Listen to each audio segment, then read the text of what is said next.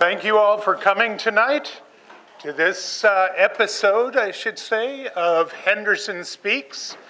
I want to welcome you on behalf of the Henderson Historical Society. I am doing the president's work tonight because he didn't want to jump up here, run over, and then run back. Looks bad. You know, he doesn't want to show off his natural running ability. So he did enough of that when he was, well, being mayor, I suppose. So want to welcome everybody here. A couple of things I want to note, just so that everybody remembers. We're going to go through the mayors. Each one will speak for a designated amount of time, just so that you understand. It is less than 2 hours apiece. So we are not going to be, we will be out of here sometime before 11:30. You know, we had a meeting ahead of time to make sure of that, because we know that no politician goes along when they're given a microphone. So we should be fine on that. Once we get through each presentation, then we will open it up for questions from the audience. So hold on to your questions. At that time, I would like to make sure that all questions from the audience bounce between the back of the room and the front of the room, because Sean is going to be running back and forth with the microphone, and he needs some more exercise. So if you can help me out with that, please try to bounce those questions back and forth so we can see how quickly he can get up and down the stairs. All right? Can you work with me on that? Great. Okay, that will help. Henderson has a not very long history. Henderson was incorporated in 1953, got its first mayor in 1953. That was James French. Over the years, let me run through the names. Between 1953 and 1993, there were 9 mayors. It was James French, William Byrne, William Hampton, Estes McDaniel, Cruz Olagi, thank you. I knew somebody would correct me if I just didn't say it. Richard Stewart, Lauren Williams, Leroy Zeik, is that correct? Okay. And Lorna Kesterson. And then in 1993, Bob Grosbeck became the mayor. After him came Jim Gibson, then Andy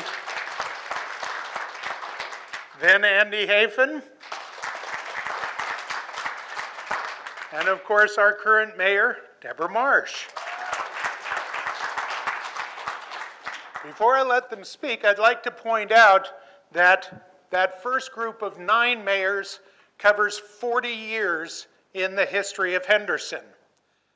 The 4 mayors that you see before you covers 28 years in the history of the community of Henderson. So that's pretty amazing and pretty interesting. And I know I am looking forward to these talks tonight. You know, even though I've retired from the museums, I have not retired from an interest in Henderson history. And I'm looking forward to maybe hearing a few tales that we might not be aware of. So we are going to go chronologically, and I'm not going to make any comments about history and the individuals. But we are going to start with Bob Grosbeck. Bob? Thank you, Mark, and good evening, everyone. And I want to thank the Henderson Historical Society for hosting this event. It's certainly nice to be back again. I had the opportunity to speak over at the Gibson Library several years ago and really enjoyed that, but it's particularly exciting to have my friends and colleagues here at the dais. I was only 4 years at 28 years, by the way, so if you saw the picture up on the screen earlier, it's pretty clear that I had quite a bit more hair, and yeah, I had a different look. But I didn't really have prepared remarks other than to just kind of tell you about my experience in this city. I grew up here. My family moved here in the mid-'60s. And I love this city. I always have and I always will. It's always been my home. And no matter where I go, and I've been blessed to travel many places throughout the world, I'm still a boy from Henderson, you know, at the end of the day. And it really amazes me, literally every day I drive home from work, to see what has happened, you know, since I left office in 1997. And that really, to me, feels like it was 50 years ago. To kind of put it in perspective, when my family moved here, I think the city had a little less than 15,000 people. And Debra can correct me now, but I think the city, you're well over 300, over 300,000. Yeah. So when I was elected, we had just a little over 80,000 people. And when I left office in '97, we had literally doubled in population in 4 years. So we were the fastest growing city in the United States by percentage that entire 4-year period. And that continued during Jim's tenure, and I'm sure Andy's as well. As the city gets larger in population, that skews the numbers a bit. But it really demonstrates, you know, a lot. And it's a fascinating number when you think about that rate of growth. Because I've been to a lot of cities that have experienced similar growth patterns, but without the foresight, the vision, and the planning. And for lack of a better term, those communities are a mess. And for instance, you see some large cities, and I don't want to disparage anyone from Texas or Houston, but I'm gonna share a Houston story. And big city, of course, but a big city that for many years had no zoning. And you can see that when you drive through parts of the city today and what that represents. And I think they missed an opportunity early on.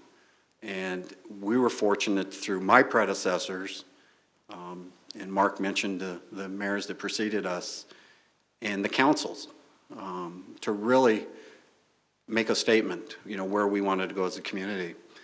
I don't think there's a city of this size in the country that has the type of trail system that we have, has the number of parks that we have, and that's important because it's all about quality of life, and it really represents, you know, what the city stands for. And it means a lot. I mean, because you don't see that in a lot of communities. When you're in other places and you see that they don't have those amenities, it really makes me happy when I come home and I see what we have. My wife and I, Debbie, who's here with me, and my daughters, Elizabeth and Kate, Debbie and I spent a great deal of time hiking, walking, biking. We've used just about every trail in the city and do so just on about a daily basis. And it's something we take for granted, but it's something that other communities couldn't ever envision having. So it's special. Let me take a step back. So when I was a kid, Henderson was, you know, our history is a factory town. This is a working man's town. And it's something I'm very proud of. And I was very fortunate when I was younger. I had a chance to work in the plants. That's how I paid for college. And met a lot of great friends there and really special people. And really proud of them, you know, for what they built. And it's, you know, it means a lot. And what I always found frustrating for me as a kid is Henderson was always referred to as Hooterville. For those of you who lived here for a long time, probably you remember that. And I'm going to share a little story with you. So that was a stigma that the city had, you know, the white cloud, you know, in the south end of the valley.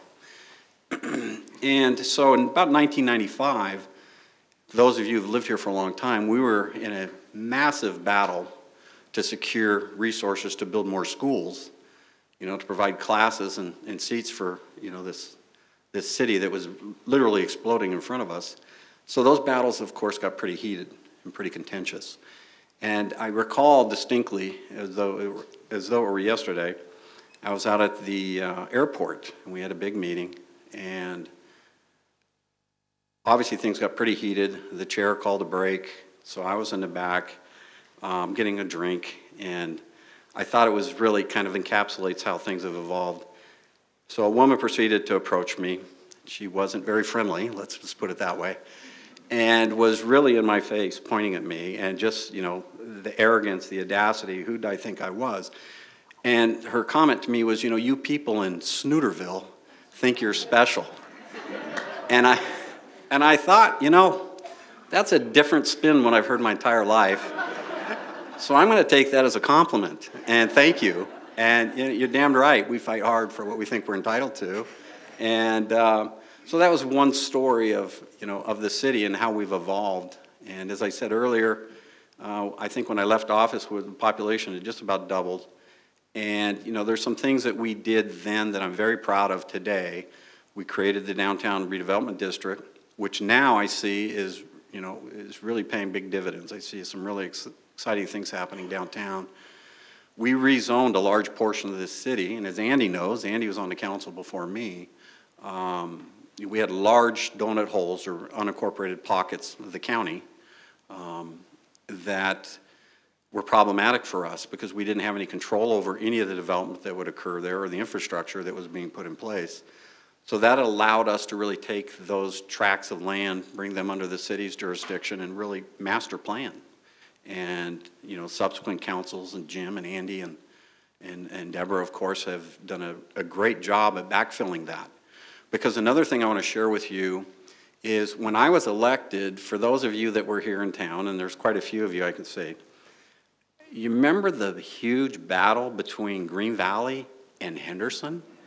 And my daughter Elizabeth wore a shirt today, and you'll actually see, well, you don't have to model it, but it was Green Valley and Henderson. And I remember when I was campaigning, at the time I lived in the Green Valley area, but again, I'm from Henderson. This is all Henderson to me. And this huge battle, I'd go to these neighborhood meetings and say, okay, we're going to incorporate as Green Valley. And I used to say, you know, I grew up here. I mean, I grew up in Henderson. I'm a Henderson guy. It's sure as hell not going to happen in the 4 years I'm mayor. But it was really unique because we had a large swath of empty land, remember, between the two parts of town. And it was critically important for us to put that infrastructure in place. And thank goodness we had Bruce Woodbury, a county commissioner at the time, that worked with us to do this. And we were able to build that, and now you can't see any gaps now. You know you're in Henderson. So I think that's pretty important. It gives you a sense of how we've grown and where we've grown. And I'll share one more story, and Mark, you can turn off the mics, you know, when I run out of time here, because I will take the 2 hours. Lake Las Vegas, and Ron Bodecker, many of you probably remember Ron. Ron was a really great man, a visionary in so many ways. And Andy, you may remember this, but Ron, I was new to the council. Andy had been there for a while, and it just infuriated me they called it Lake Las Vegas. I just couldn't get over that. I was like, this is a master plan community in the city of Henderson. For goodness sakes, you can do something other than the words Las Vegas. Surely you can. And you know, Ron sat down with me, and he was not a shy man. And he told me, listen, everybody in the world knows where Las Vegas is. Nobody knows where Henderson is. And he says, Bob, we're putting billions of dollars in capital in this project. I should be able to name the project anything I want. And words of that effect, I'm paraphrasing. And you know, he was right. I mean, I had to pass on that one. To this day, I don't like it, and I live out there. But I love the community. I love how it's developed. I loved how he executed on that vision. And it just goes to show that, you know, this city, we had a palette to, you know, that we needed to paint. And you know, my 3 colleagues here have done an excellent job in filling out that palette. And again, this is just a marvelous city, and you know, I hope to have another 50 years here. So with that, Mark, I'll pass. And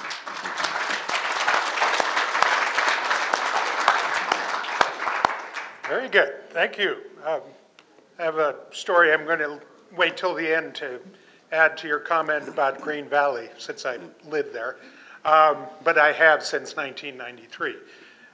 Jim Gibson, who was, I guess, my boss on the county commission before I retired from the county museum, which is in Henderson, of course, or I'm sorry, of course, is our next speaker. Thank you, Mark. One thing Bob didn't mention is that on the ballot in '97 was one of the most transitional and important initiatives that really had come forward up to that point in Henderson. It was the $54 million park bond issue. That was the first time that the city had sold bonds to pay for parks. Over the years, we've renewed that many, many times, and I suspect that we've probably seen $500 million or maybe $1 billion in parks built because of it. And so thank you very much. Andy and Bob were both on that council that supported that. My roots go back a long time. My grandfather was recruited by the government to go to England to learn a process whereby they would produce magnesium. So during the war, the Germans were prevailing in the battle in the air. Their planes were lighter because they used magnesium as opposed to the metals we were using. Their engines were lighter because of that. Their bombs burned hotter because they used that chemical in the bombs. And so, as a practical matter, it was determined that the British would steal the process from the Germans. The Americans would go to Oxford University and learn the process and learn how to build a plant and learn how to operate it and build it here in Henderson. So the BMI complex came out of that. And so my grandfather recruited 5 other guys, there were 6 of them. They got on a destroyer and they went over to England to learn what was to be learned. The British had been efficient and they stole the stuff from the Germans. And the most incredible War Department in the history of the country up to that point, War Department project was the construction of the BMI complex.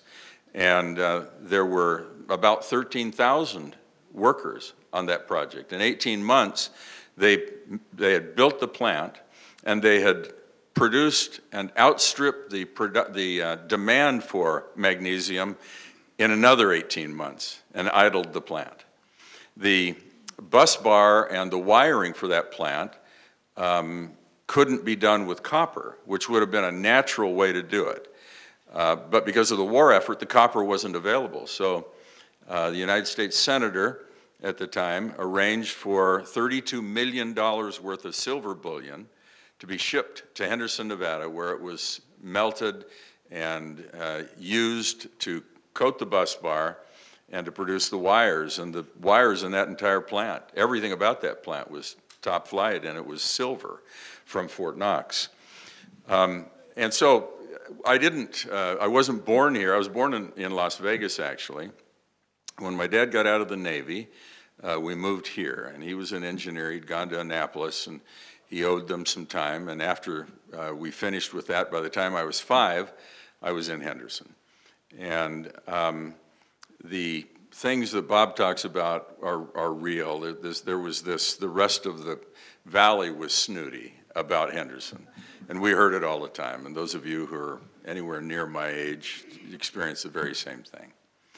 Over the course of time, my dad had served in the legislature for 30 years, so I was kind of around, maybe more than kind of around. I was around politics, and I had an interest in it, but had never planned to run for local office. I thought I would do what my dad did. And Bob called me one day in about late 96, and he said, I've decided I'm not going to run for re-election, and I'd like you to help me find somebody suitable. I'm sorry, Bob. Someone suitable who could, that we might get behind to become the mayor. And so Selma Bartlett and I called Selma. I said, Selma, why don't we work together and see if we can't find somebody? And we made appointments with a number of people. I don't remember how many, but I think there were 6 or 7, maybe 9 on the list. And we went around to each of their offices and we pitched it to them.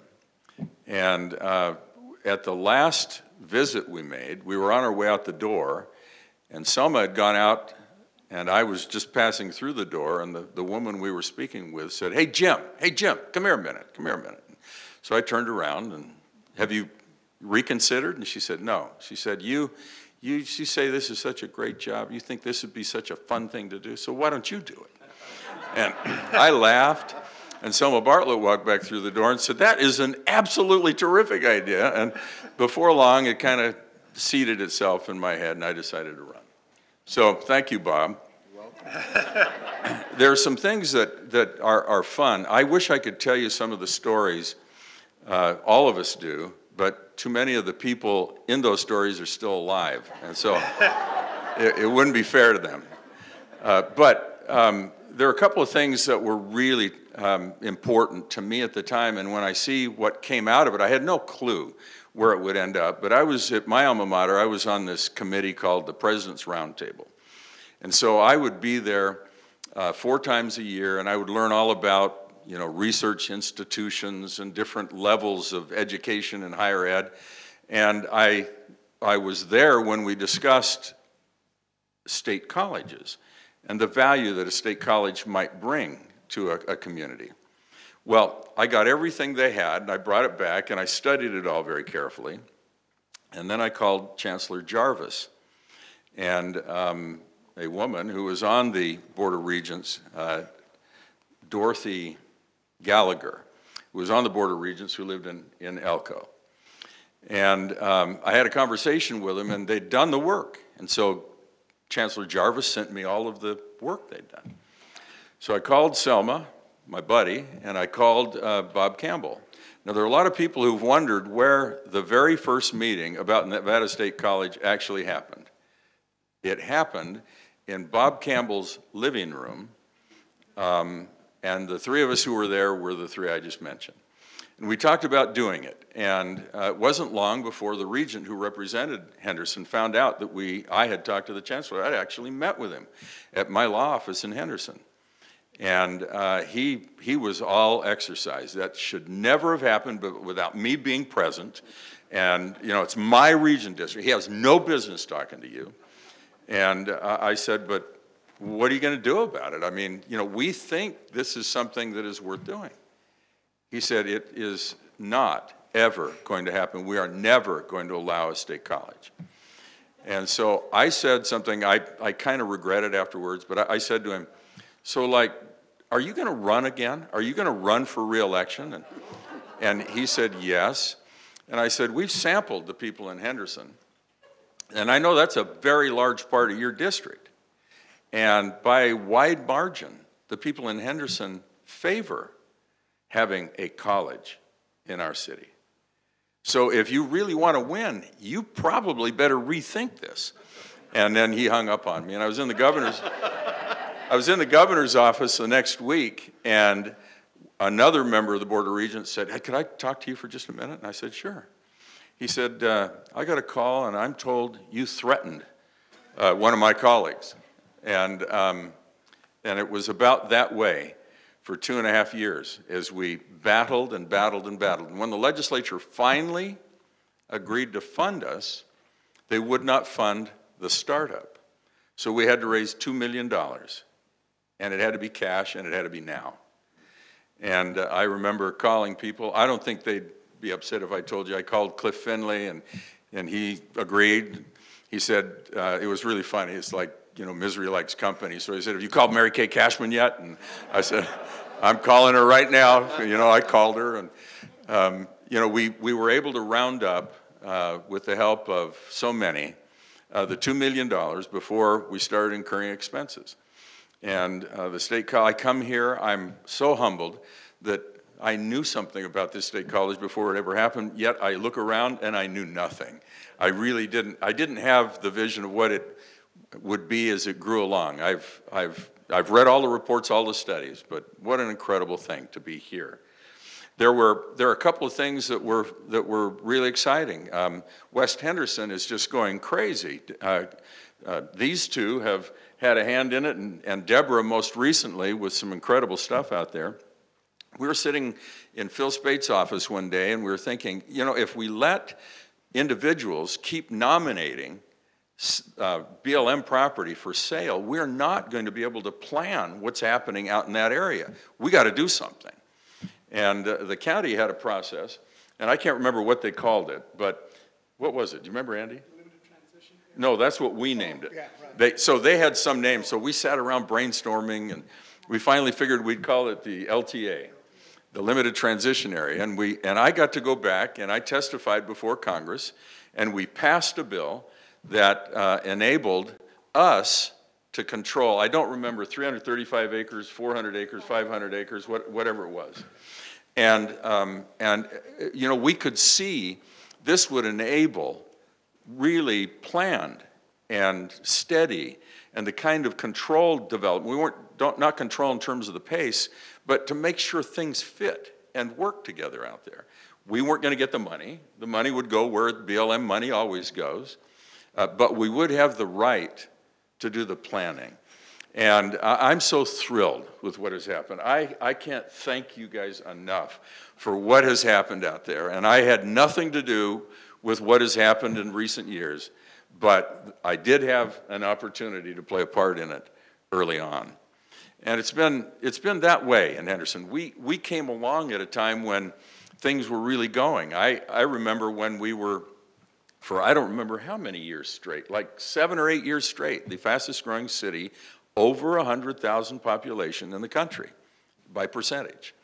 And it was exciting. And I used to have arguments with the demographer. I'd meet with him about every 6 months, and he'd come in, and I'd say, all right, so what are we up to now? And he'd say, well, we're at 240. I said, 240 what? And he'd say, well, 243. Okay, I'm rounding that to 245. And then I'd go out and I'd talk about Henderson. And we got perilously close to 300 before the economic downturn in '08. And so I bumped it to 300 just because it made sense. We recruited businesses. It was important to us to bring jobs here. And I remember we were sitting around and we were saying, well, we don't want to have issues with the Clark County School District, so we've got to be careful about how we do this. But I suggested maybe what we do is we create a presentation that showed these businesses the Henderson schools. Now, I have to admit, this is my repentance. I know they thought we were talking about a Henderson school district. I know they did. I never said that, not once. But the performance in the Henderson schools was so remarkably strong that when we put it all together, it was one of the finest school districts anywhere. And we made a big deal out of that. And we had some really good successes that were more foundational. The things that have happened in recent years are the kind of things that you just dream about. But it was a thrill to be able to be a part of so many of those things. And we worked hard to, and we worked well together. You know, there was one time when the future of Henderson, in my mind, was hanging in the balance. And what had happened was the county employed a lobbyist back in D.C. that was really close to Senator Reed, and he was very effective with him. And he'd gone back, and they'd written this lands bill, and we'd had a negotiation out here in this valley, and there was supposed to be kind of an agreed-upon way that we would expand the disposal boundary. That's the boundary within which sales can occur and outside of which sales could not occur on federal lands. And so I was playing golf with the lobbyist. He came to town and invited me to play golf, and I had no idea what he'd done. But our manager and our attorney were being briefed at Senator Reed's office. So as we put our clubs in our trunks and drove off, I get a call from the manager. He said, "You're not going to believe this, but the county has just unwound everything we negotiated. And it's in the bill, and the bill is going to drop Wednesday, next week. That's what we think. And that's what we were told." So I said, "Well, meet me at my office." And we met at the office, and I called the senator on his cell phone. And if any of you saw that funeral, it was real. I mean, when you talked to the senator, when he was finished, he just hung up. And you didn't know if you'd said something wrong or what had happened, but that's how he handled it. In any case, we called him. And I said, "Senator, the worst thing that I can even imagine, and by that I mean limiting the capacity of future councils to work with the BLM and grow as needed in order to keep this economy moving has just been stripped from the city of Henderson. What are you talking about?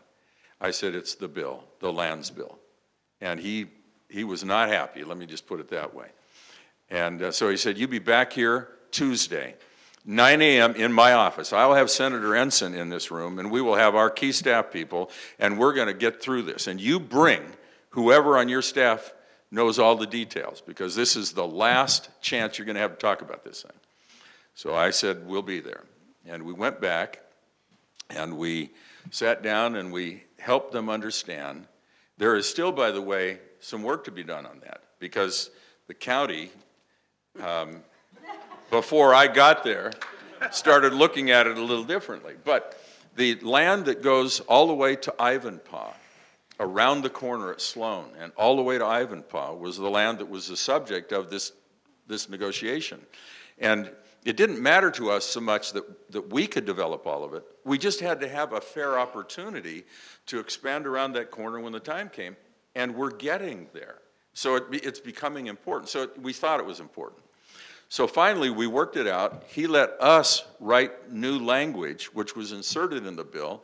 The bill dropped Wednesday afternoon. That means it became an official bill of the United States Senate, and it passed. Now, in fairness, I have to say, the lobbyist in question had finished the bill, and he took his family to the Caribbean and was gone the whole time. And he's alive today yet. We've laughed about it. I guess the point is that each one of us has had an opportunity to contribute to the foundation. And none of us can claim that just because we're on third base means we hit a triple. We're on third base because others helped us get there. And that's been the blessing of the continuity, the commitment to community, and the remarkable capacity that we have, you and we, all of us together, because it was all about bringing a community together and really working to the end that we accomplished the things that we felt would matter, we hoped would matter, we sensed would matter. And the things that he sensed would matter when Bob was serving mattered. And the things that I sensed likewise, and so forth. And we're just proud. I'm as proud as I can be. And when I'm asked, is it more fun to be a county commissioner or to be the mayor? I always answer, when you're a mayor, you're the mayor. When you're on the county commission, there are 6 other mayors. So what do you think the answer to that question is? Thank you.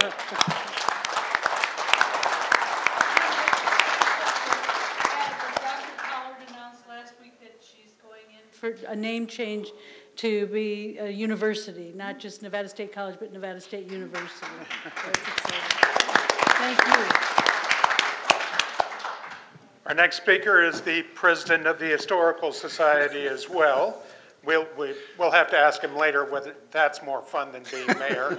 But I think tonight we're going to hear about his time as mayor. Andy Hafen. All right, thank you. And I'm shamelessly going to plug the Henderson Historical Society. You know, COVID has really hurt the society. We've dropped from over 100 members down to about 50-ish, 50, 60 maybe. And so please, you in this room and any of your friends or families, I'll make it really easy. HendersonHistoricalSociety.org. Get on our website, upper right-hand corner, become a member or renew your membership or whatever. If you would do that, then we could continue to have these Henderson Speaks and other things, our annual meetings and things. And the biggest thing that we're trying to push, and I think everybody knows this, is we really want to turn that old fire station into kind of a meeting place for the Historical Society, for a place for memorabilia, for archives, and we want to partner up with the city. Debra's on board. I appreciate we've lobbied all the council members.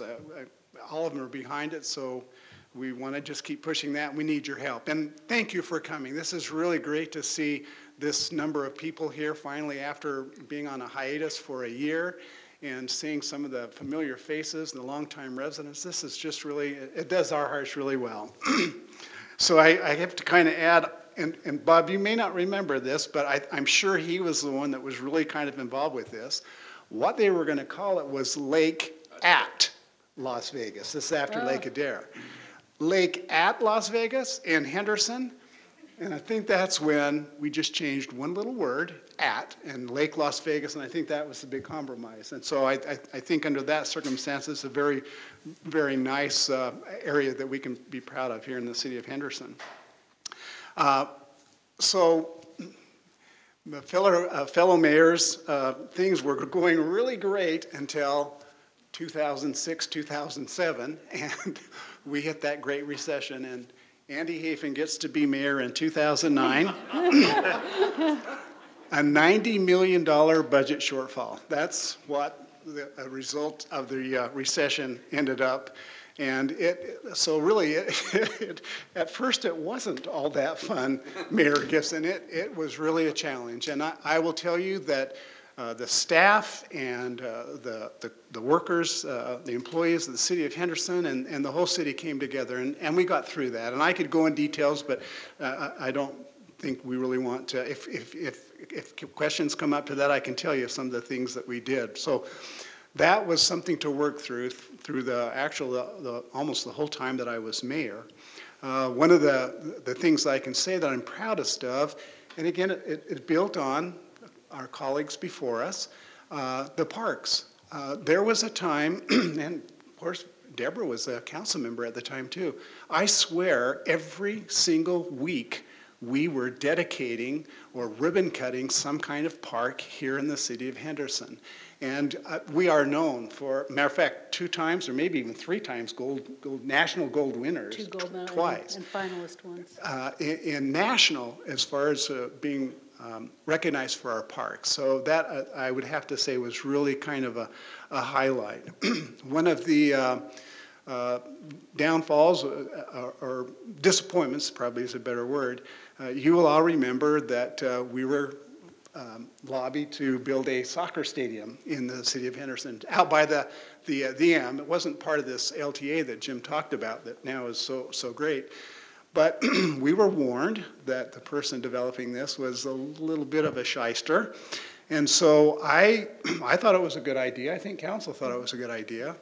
But I said 2 things. Number 1, excuse me, the city residents are not going to pay 1 dime of their tax dollars for the stadium. If you're going to develop it, you're going to have to develop it with your own money and not our residents' money. And then I knew the second thing that we needed to do was to have an agreement written that was locked tight, because this person had actually, I think, fleeced the county out of some money, other states that he lived in. And so, of course, the end result was no soccer stadium was going to be built. In fact, he was trying to flip the land from a stadium to residential. And we found out about that, and we sued for breach of contract. And after a lawsuit, we actually ended up making, I think we ended up with about $2 million above and beyond what he had spent and what the property was worth. So that did kind of have a real good ending as far as I was concerned. Now, one of the things they asked us for maybe a humorous story, and so I'm gonna tell this one. I won't use any names of council members because it's a backstory of council members. But as Jim will remember, with our brand new city hall moving from the one that was the jail and the police department and everything to this nice building where it's at now, there was an argument or kind of whatever you want to call it, a fight between a couple of council members who thought, so the mayor's office is here, and then there was 4 offices that were basically all exactly the same, except for one was 6 inches wider than the rest. And these 2 council members felt that they needed to have 6 inches. the larger office. And it was really starting to be a brouhaha, and staff was going, what the heck do we do? Council members are arguing over who gets what office and everything. So it was decided that we would have a lottery. And this is a backstory, true stuff though. So here's how the lottery went. I don't even know, you wouldn't have been there, Deborah, because I was still a council member, and Jim said, was mayor, I'm not getting involved in that. So here's how the lottery went. We cut 4 pieces of paper, numbered them 1, 2, 3, 4, and that's how the office numbers were going to be noted. And we folded the papers in a basket, and we were going to draw. Well, I was the senior member on council, so it was decided that I would get to draw first. Now, the devil made me do this, and you're going to probably think less of me, but when she held up the basket, it was right at eye level for me. And the papers were folded, but they had gone open like this. I could see every single number. The devil made me do it. I picked out the one with 6 inches more. Now, that's probably a story that not too many people know, and please don't think of me less. Things worked out after that because who cared? And I don't even know how they do it now, Deborah. I guess as a council member leaves, you get to choose. I don't know. So that was kind of a humorous thing. Kind of shows you a little bit of the back stuff going on with council members. I think what I'll do, 2 stories, and then I'll, for the time, move on. I think one of the surprises that I had was I was a council member for 22 years before I became mayor. And it was like, Andy Haven, who? I swear I got elected mayor, and 2 weeks later, I'm at Costco with Debbie. We're having a Costco hot dog. And this young family is next to me, and the dad turns to me and goes, wow, it's not every day you get to have dinner with the mayor. 22 years I'm a council member, nobody knows who I was, and 2 weeks as a mayor. So the notoriety was kind of interesting. And so I'll end with, I call this my bookend story, because I really enjoyed the 8 years I was on as I was mayor. And a couple of months just after being elected, they were having a career day at Taylor Elementary, 5th graders. So they asked if I wouldn't take, one of the sessions, and the kids would go from room to room, and so we'd talk about being mayor. Well, at the end of this one session, this one 5th grader came up to me, this little boy, and he goes, hey, can I have your autograph? Well, what the heck? So I'm signing my name and look out of the corner of my eye, and there's this little 5th grade girl just kind of standing off to the side. And so as I finished signing my name, I looked to her, I said, do you want my autograph too? She said, no. Okay. She said, I want a hug. So I looked at the teacher. I mean, nowadays, who knows? And so she gave me a nod of approval. And this 5th grader came up and gave me this hug like nobody's business. And so that was what, like 13 years ago now or whatever. It'd be interesting to see what happened to her. So that was right after being elected.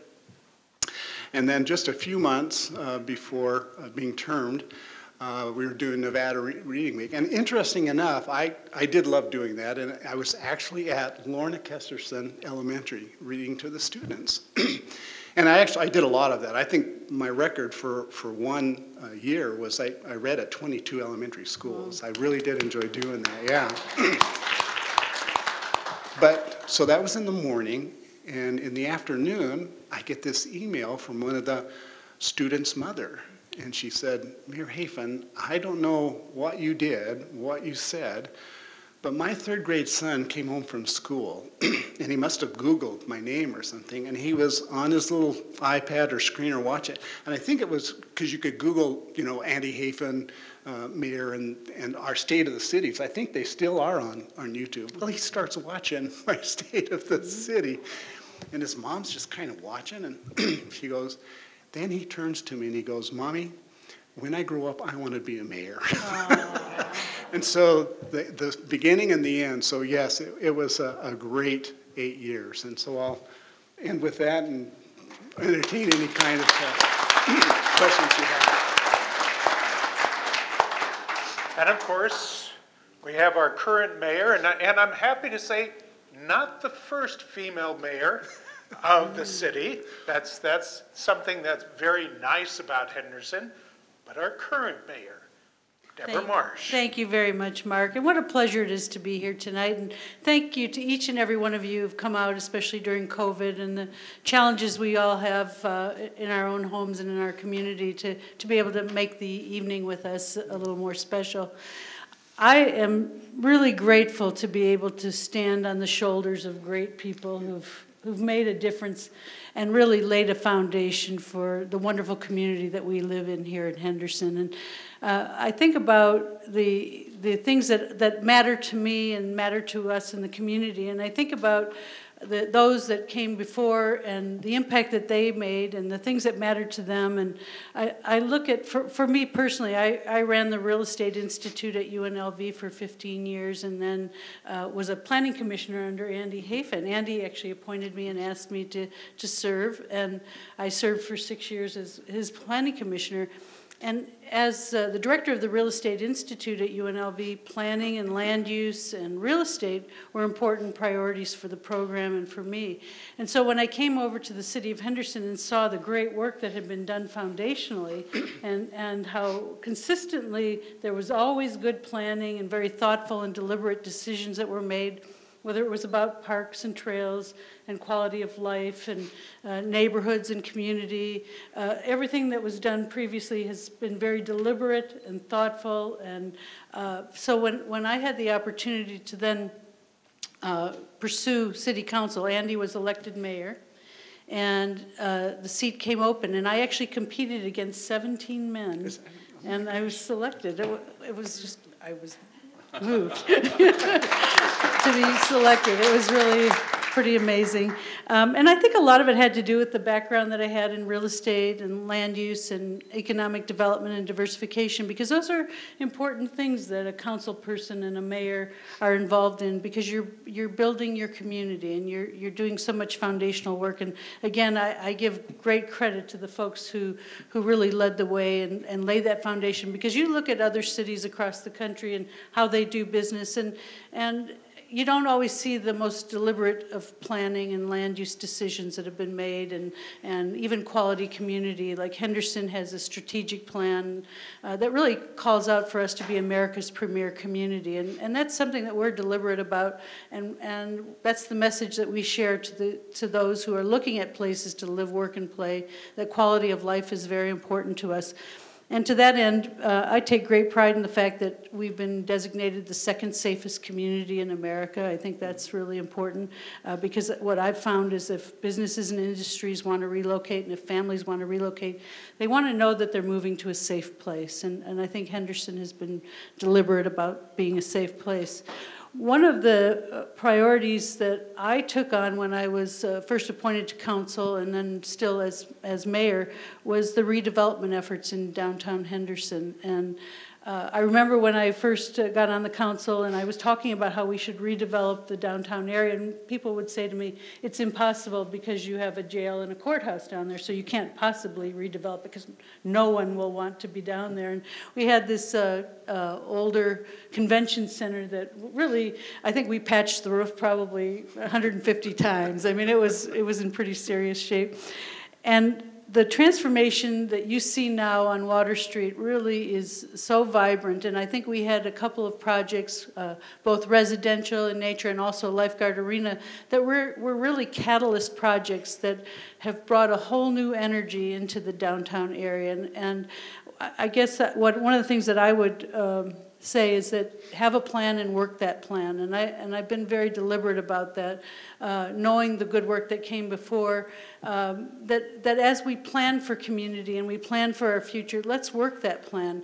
That's not to say that we aren't going to be flexible and when there's times that we need to adjust and maybe move in a little bit different direction. But I found that you can achieve your goals when you set those goals and you continue to work at them and you stay on course. And one of the other areas that I've focused on is economic development and diversification and bringing businesses and industries to our community. Not just any business or industry, but industries that will help us to strengthen our economy, that will offer good paying salaries where people can afford to live, work, and play in our community. And in fact, in 2017, I was on a roundtable with Michael Bloomberg in Detroit. It was the City Lab project in Detroit. And Michael Bloomberg said to us, he said, you know, you need to make sure that you're going after jobs of the future, jobs that will sustain your community long after you're gone. And so I started to look at advanced manufacturing and jobs where we have technology and jobs that pay better. And so I worked tirelessly to attract companies like Haas Automation. Haas is bringing 2,500 jobs to our community at $65,000 a year or better. Those are jobs of the future, jobs that'll be here in Henderson long after we're gone. Google, who's bringing in 250 jobs at $65,000 a year or better. And there's FedEx and Safe Life Defense and so many other companies that are choosing Henderson as a place to do business. But we want to make sure that they're good paying jobs where folks don't have to live somewhere else and drive into Henderson, that they can afford to purchase a home and be a part of our community and celebrate. So much of this work, I guess I call it a 30-year overnight success. Good planning by my predecessors and good planning going forward. Great team, to work with a great team. There's some other great projects that are on the books for the future. We're looking at reimagining the Boulder Highway. We've got a project that will look at traffic calming, and it'll have center running transit and 2 lanes of traffic and then a separated bike lane on the sides. And it'll just make it a safer corridor. Unfortunately, Boulder Highway has more road deaths than any highway or any roadway in the state of Nevada. And we definitely have to find solutions. And now that we have a new county commission chair, my hope is that we can continue this project north into the county and then up into the city as well. There's a lot of other things that I'm especially proud of. We are since I've been mayor, we're building our 3rd fire station. We're building a new police station. We're building a workforce training facility in West Henderson where we're going to be training folks to work for companies like Google or Haas Automation, and we're in partnership with the College of Southern Nevada to provide the training program for this workforce training facility that'll actually be located adjacent to the Haas Automation facility. And we're actually building a new crime lab, and our crime lab, I think, had a leaky ceiling, and we had some real challenges around our crime lab, and so we're excited to see this investment. And I believe we've bonded up to about $100 million, Nick. So we're actually able to do a number of projects, including a partnership with the Golden Knights to build the dollar loan facility.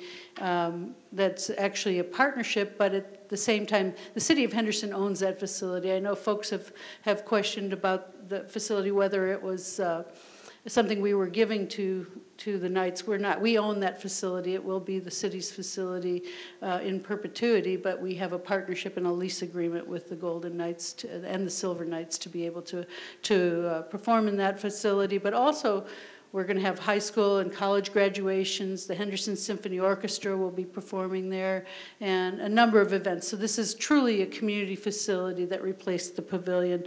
And there's so many other things that I could share with you that we're working on. We actually have made education an important priority in the city of Henderson, as Commissioner Gibson, Mayor Gibson shared, you know, that education has and continues to be an important priority in Henderson. And we actually have, in the last 5 years, given $9 million to the Clark County School District to enhance the quality of education, to provide programs and services to our schools and to our educators and to early childhood education, because we know how important our children are in our community, and it's our responsibility to ensure that we lay a foundation for them and ensure a bright future for all of our community members. I think what I'll do is maybe just turn it back over to you, Mark, because I could probably go on for a while, but I think I'll give it to you and then. Thank you. Thank you.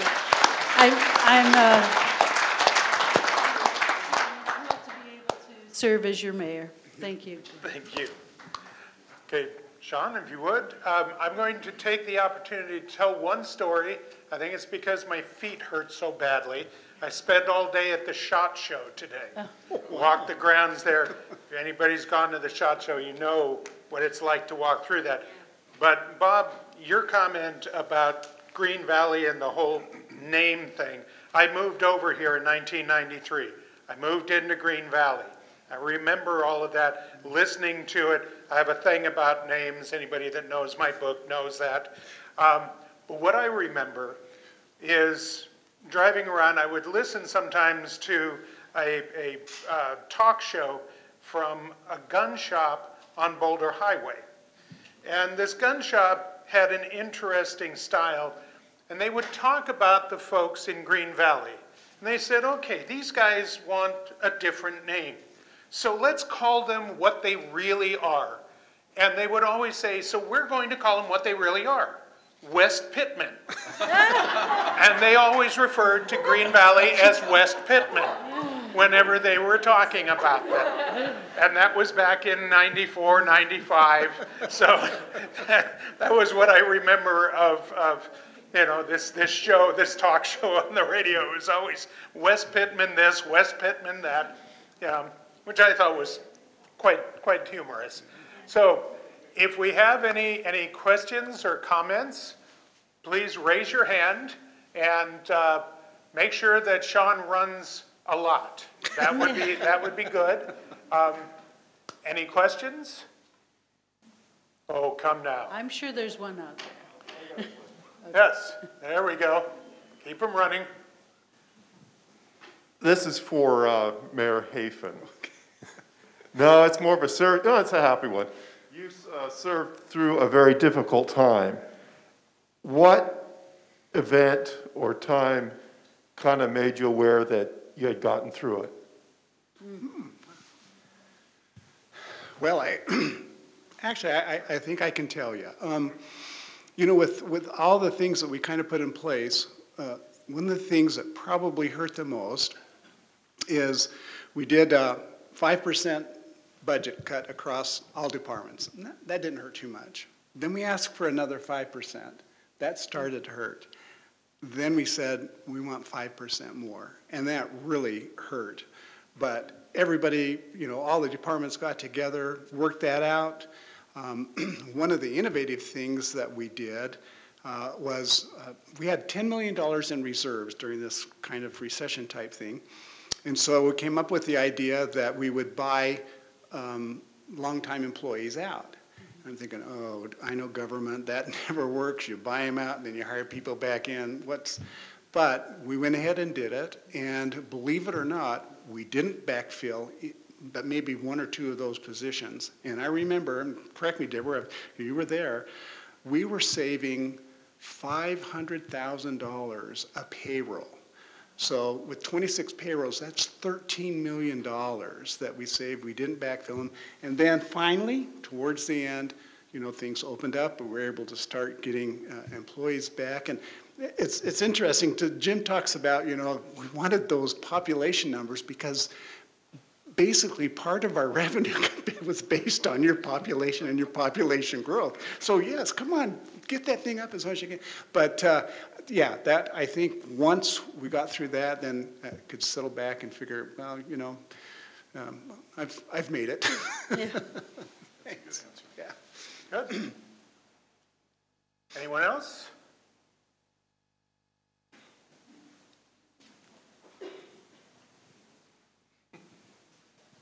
First of all, thank you, everybody, all the mayors from past and current.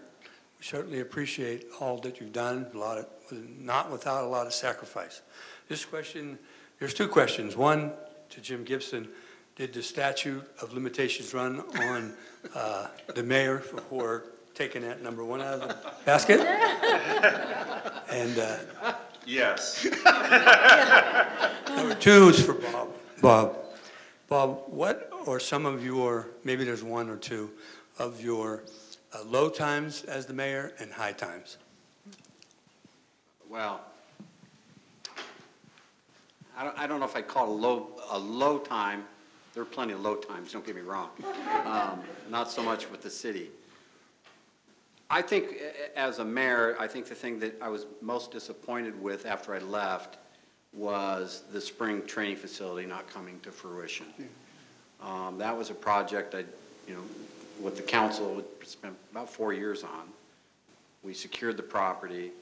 We secured the grants from the Convention and Visitors Authority. I don't know how many trips I took to Texas and Chicago and working with the owners of the teams. And it was just a fabulous project that I thought was the right time for the community and for all of Southern Nevada. And I thought, today it probably would have been hundreds of millions of dollars into the community. It was really a unique thing, and it didn't happen. And I didn't have any control over that when I left. And, it's a very competitive process. And my good friend Jan Jones, who was the mayor at the time in Vegas, of course, was jockeying hard for that opportunity in the city. Unfortunately, it didn't work out for them either. But I think we all lost in Southern Nevada. Now, I'm very pleased, though. Fast forward to today. We've got significant hockey facilities here in town. We've got the Golden Knights in Vegas. We've got a pro football team. Things have really, turned in the right direction. But that was just something that stands out for me. It's something I didn't get completed that really meant a lot, not to me personally, but I think for the community.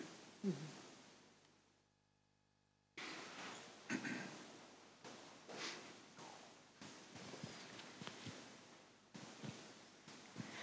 Hi, thank you guys all for being here. Sorry for you guys, but this is more of a what's going on right now kind of situation. As a product of Nevada education, we always joked when I went to Green Valley High, or I guess West Pittman High, we always joked about being 50 out of 50 in the nation for education. And, with the money that's been being fed into the school system, and I do know that we've not been 50 for a few years now. 48, I think. Hey, baby steps. Have we seen an increase in the state's test scores, or have we seen any quantitative data showing that we're improving? I think the schools in Henderson and in Summerlin, I believe, tend to perform at a higher level than schools throughout the district. I was reading a study recently that was done by Lindsay Institute at UNLV in Brookings, and they talked about school district size and how it can really impact outcomes for students. And we actually have the 5th largest district, I believe, in the country. And, there really continues to be conversations about what the optimal size of a school district should be and how we can get better outcomes for our children. Obviously, we want our children to choose Nevada, choose Southern Nevada as a place to raise their families, but if the education system isn't performing for them, then they're going to be looking at other places. So we have to look for solutions. And I know during Mayor Hafen's time, I think you sat on a committee that looked at how we could have better involvement with families in the community and engage the community in better outcomes. And I think we had some progress with that for a period of time. And we have actually at the City of Henderson have a group called the CAB, which is the Community Education Advisory Board, that provides input to the City of Henderson on best ways to spend the resources that we have as a city. In fact, in Henderson, we spend, I think, a third of the revenue from marijuana sales. We direct that to education, and then we also, I believe, 18% set aside of the redevelopment dollars is spent on education as well. So we know how important that is. Henderson has long recognized it. My predecessors have long valued education in our community, and I think that there's probably going to be some serious discussions going forward in the next several years to try to solve these challenges, to look at what we can do better to serve the children in our state. That we want them to stay here. We want them to get a great education and to be successful in business and industry. And we're doing things from the standpoint of supporting the colleges and the universities and supporting workforce training. So there's things that we're doing, but I know that pre-K through 12 is so critical for these kids as well. Right over here.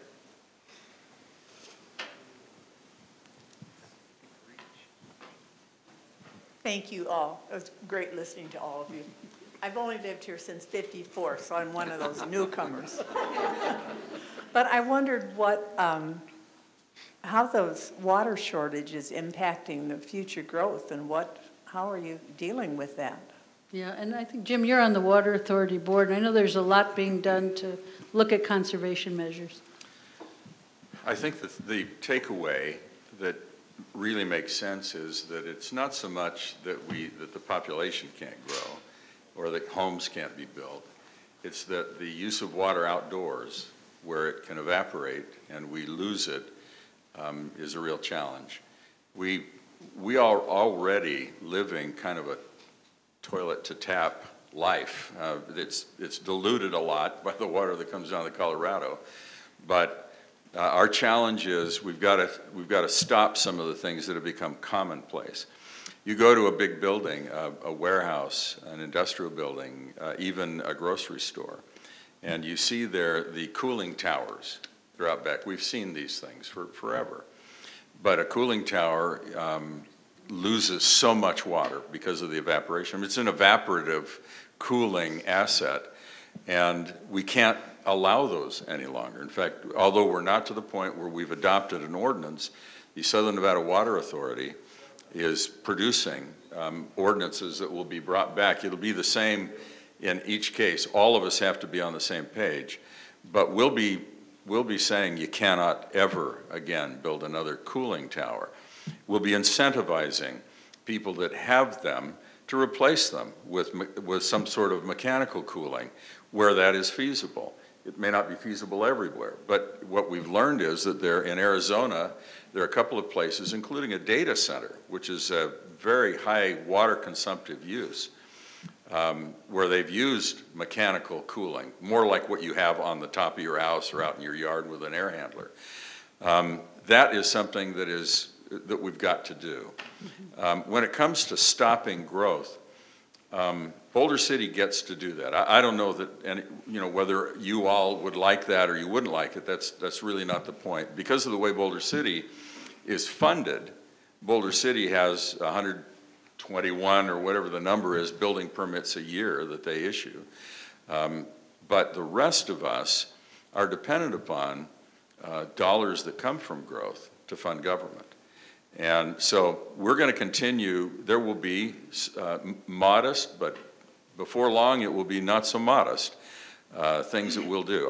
For instance, today you can buy a home, a home in a subdivision, and there are lots of them going up. There's no grass in a single front yard in a new home today, but you can have lawn, you can have turf in the backyard. That will no longer be the case. There will not be allowed turf to be built, to be planted front yard or backyard. The size of swimming pools will be restricted. The current proposal is to 600 square feet. Those are some of the things that we're doing and the sacrifices that are going to be required of us.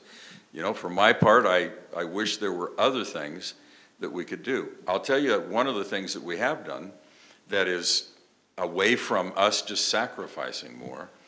We have a $3.2 billion project that would build a new South Valley lateral. That's really important to Henderson because there's a 20-year-old pipe that doesn't have a backup pipe. There's no redundancy. It's the only lateral that we have that comes in from our water treatment facilities and from the lake that is not backed up. And so we've got to build that.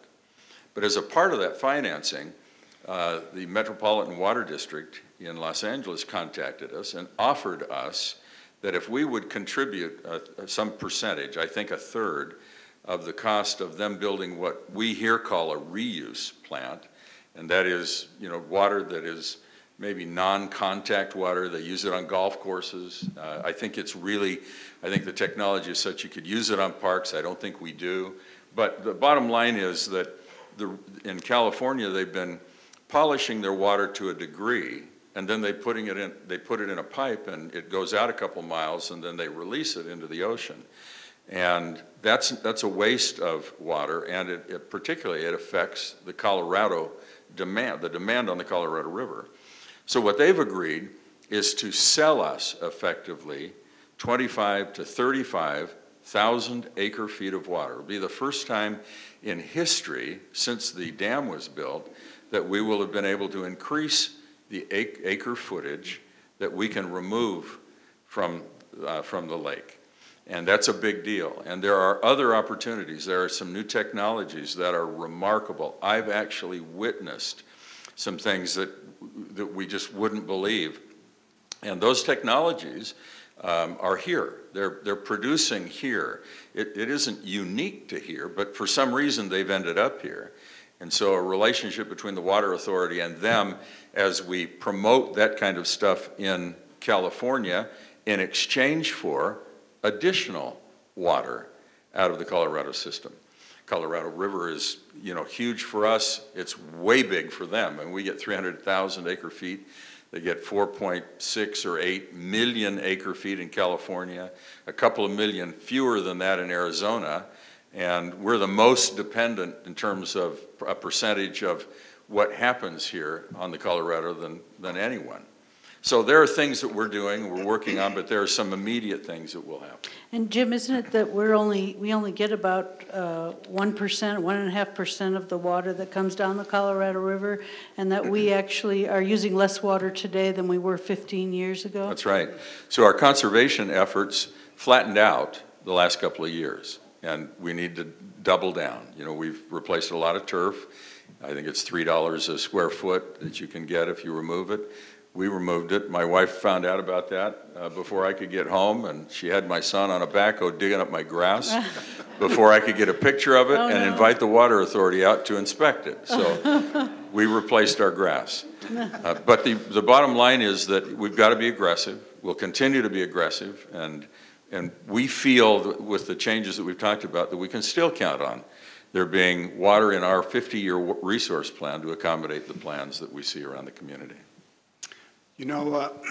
Some of you will remember Kurt Sagler. He was our water department director. And he said something to me one time that really struck.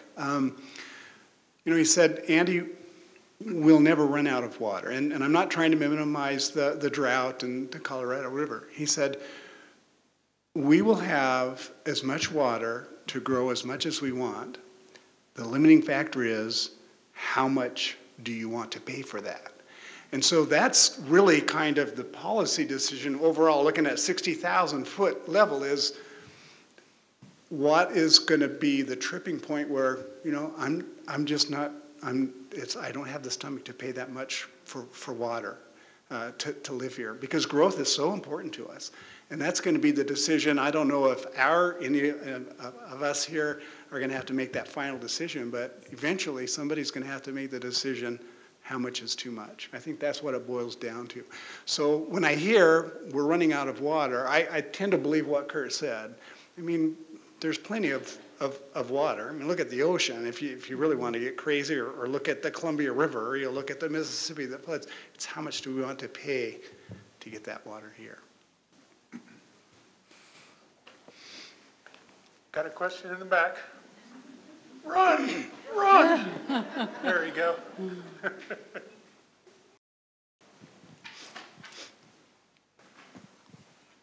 Hi, this is for Debra March, current mayor. Since this is a historical society meeting, throughout history of this town, we've had a celebration every year to celebrate the heritage of this town. I know because of the pandemic and everything else that's happened, it's been put off and put off. And do you see that coming back, and how are you going to unite a town that's as big as Henderson now with so many different areas of Henderson? How are we going to come together and celebrate? I would like to see it come back. In fact, I really pushed for the renaming back to the industrial days, because I felt like it really honored our history and our heritage. I think that right now, given the circumstances of the pandemic, we probably won't be having an event this year, but I think in the future, my hope would be that they would continue to have it. There are other events that we have had that have brought the community together that's actually pretty exciting. We had an event at the adjacent to the arena, we have the plaza, and we actually had, I think, 3,000 people out on the plaza watching Coco with the Henderson Symphony Orchestra playing. If you stay tuned to some of the things that are happening in and around the city of Henderson, there's a lot actually going on that is an opportunity to bring people together. And to me, I think it's important for us to celebrate community, and that's what makes Henderson so unique, that we do celebrate quality of life. We still have that small town feel, even though we are a city. We're actually in the top 100 cities by size. But that isn't the feel you get when you come into the city of Henderson. There's really quality community. People care for one another. They look out for one another. And truly, that's something I would love to see happen. I don't think it's going to happen this year because of the pandemic and the circumstances around it, but hopefully in the future we'll continue to see events like the Industrial Days. And I know we didn't have our Christmas parade, which we usually have, which is an evening parade. So there's a lot of things that we'd like to get back to. I think when circumstances change, we certainly will. Isn't St. Patrick's Day happening? Is it happening? I think it is. Okay. Yeah, All yeah, I think it is happening. I think we shut down 2 years ago on St. Patrick's Day. That was the event we had, the first event that we canceled. Yeah. But the last thing I saw, it was happening this year. Well, So. let's hope it Yeah, I hope so. continues. Yeah. So could I just, Mark, sure. kind of tag onto that? It's a good question. It reminds me of something that happened that was kind of fun. There were those who believed that the name of the parade was changed by the city, when in fact the parade was owned by the chamber. And the chamber felt that it was really important to dress up the name of the parade for their reasons. In any case, we had a lot of back and forth with them, but we could never carry the day. So the word kind of got out, and I don't know what the word was, but my assistant had arranged a car for me to sit on, and my wife was going to sit on it with me, and a convertible, and we were going to ride down Water Street. And the police came up to us and said, there will be 6 or 8 of us, and we'll be walking in plain clothes, you know, kind of around you, because when you get down to the Steelworkers Hall, they've threatened. We feel there's a live threat there. And I looked at them, you've got to be kidding me. And so it was about the naming, they said. So I said, I'm going anyway. I didn't rename it, I'm going. So we went down the road, and there were a group of people, as there always are, at the Union Hall. And when we got down there, on cue, this is what they did, how horrible a thing they did. They counted to 3, and they turned around, and the back of the shirt said something like "Industrial Days, not Heritage Days." But I was, you know, I was safe. That's for sure. Boy, were they mean. Well, let me just add to that. I think that was Kenny that made that comment back there. Why can't we have the parade? And why can't it be Industrial Days? Enough of this mask nonsense. When are we going to get back to life? Yeah, I hear we're that afraid every of our day. I shadows. think people, you know, we listen to science, but we Yeah, don't but know. I'm tired of listening to science. Yeah, no, I think we need to start living our lives. People can choose whether they want to come to the event. It's outdoors. Yeah. You just mentioned you host an event for 3,000 people on the quad, which is fantastic. I just think it's time that we get back to life. And I agree. I've said for years, and Jim, I actually think we changed that when I was in office, or maybe it was right when you came in, the name. Well, we didn't change it, like you said. Yeah, I got a lot of nasty calls too, and oh no, I'm sorry, a place to call home. That's one we dealt with, Andy. Yeah, and With it Amanda. was, yeah, Amanda Cyphers. And look, I give Amanda a lot of credit. She was really trying to do the right thing, and it stuck. But again, I'm a firm believer in recognizing our heritage, where we came from, who we are, what this city is, you know, our past and our future. And I'm just a strong advocate. I'm sick and tired of being closed in and listening to these clowns on TV tell me about science. It's time to live our lives, and this is a great city, and let's start living again.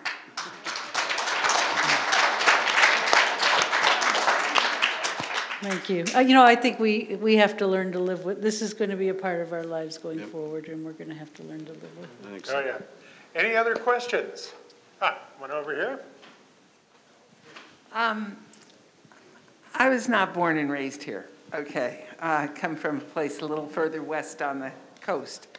And we came down here in 2004 and went through the whole thing with the 2008 stuff. And the mayor's, Mayor Gibson, the only reason I know about you is there's a library named after you and there's a street, okay? And I drive down that. So it's really a pleasure to hear you tonight and your love for the city, and also for you, sir, who I know nothing about, but it was really nice. Okay. It was really good to hear. Now, I've had an opportunity to meet Mayor Hafen and Mayor March, so you are my two guys. And what was really fun for me when we came down was that this is a community. And what really impressed me, because as I said, I'm from a West Coast city. I was born and raised in San Francisco, and I'm very proud of that. And what I like about y'all is that no matter what, you have remained what I would call nonpartisan. And you have focused on the good of the community.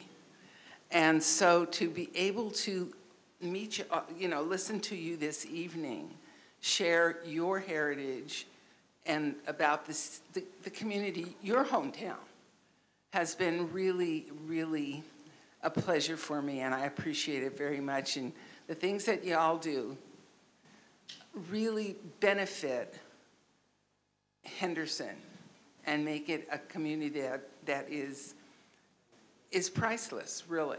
It's just a very good place to be, and I'm glad that I had the opportunity to be here, but to also at least get to hear 4 of you tonight. Thank you. Thank you very much, Lynn. And I would just like to share that having run for office and then having served through a pandemic, I know what it takes the sacrifice that it takes to run for an office, and then also the sacrifice of serving for as many years as each of you have served. And I know that in this community, it's very personal for the folks who have served in Henderson, that this is a community that they grew up in, they love. I didn't grow up here, but I love this city. And I know what all of these gentlemen have done to give back to the community and to give selflessly, and I'm in awe to be able to sit at the table with them as well. All righty, well, I think that's it for tonight. Let's thank our panel. Let's thank the mayors for being here. We're busy individuals. Thank you all for coming. Thank you, Mark.